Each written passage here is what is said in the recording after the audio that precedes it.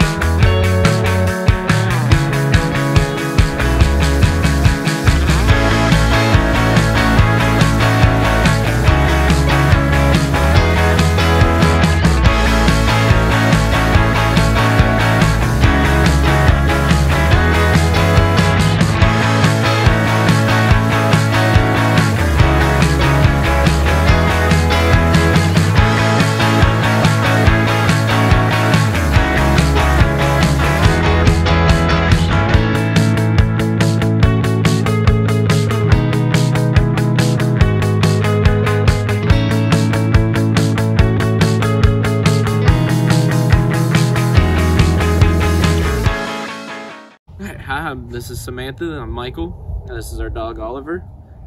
With this training that we've had for the last 15 days training, I think the training's been going pretty well and pretty good, and he's listening a lot better than what he was before we brought him.